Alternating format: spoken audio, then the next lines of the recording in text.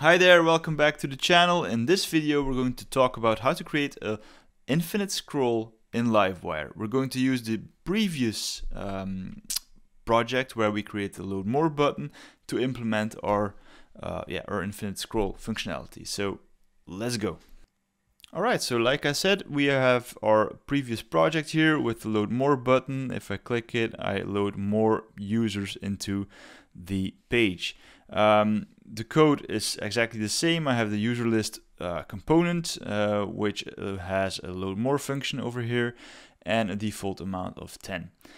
And well, what we're actually going to do to create a infinite scroll based on this code that we have right here, we're going to use Alpine.js. And the cool thing, Alpine.js is actually default inside of Laravel Livewire at the moment. So the thing that we're going to use is x-intersect, and x-intersect is actually something that when it's intersected into the viewport, it triggers something. So we can use just x-intersect as default, or we can use enter, leave, or even half, once, or full.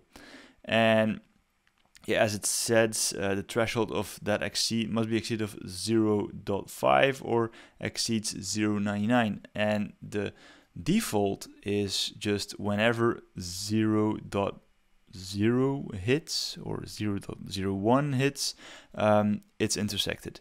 So let's add here a div which will have a class. And this is actually just to show you what we're doing. So with a border of 4, and let's give it a height of 60, for example. All right, and in here, load more by scrolling. All right, let's refresh our project. So I made a typo here. Cool. Load more by scrolling. Refresh. We're going to delete this button over here in just a minute, but whenever this here is intersected, I want to load more users. And by default, well, we're only showing 10, so this will hit directly. So we add x-intersect,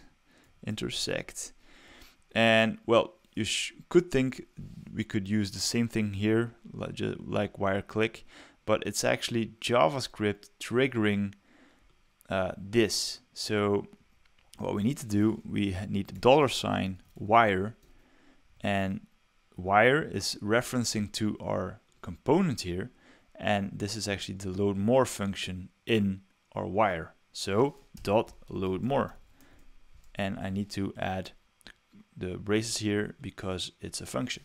Remove the button, refresh, and there we go. It's already fired. And whenever I scroll, and we have now 20, 21. So when I scroll down to 29 and it hits here, it already loaded the others. As you can see on my scroll bar here on the side, it actually triggers every time we hit.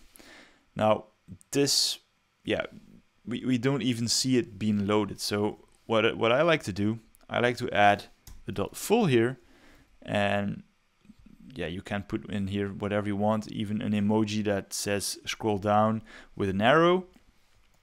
If I do this, and then I have to wait until it's fully in the viewport, and then it reloads more users. So that's actually how you can use Alpine.js in your Livewire project to create an infinite scroll on your tables or even blog posts or whatever.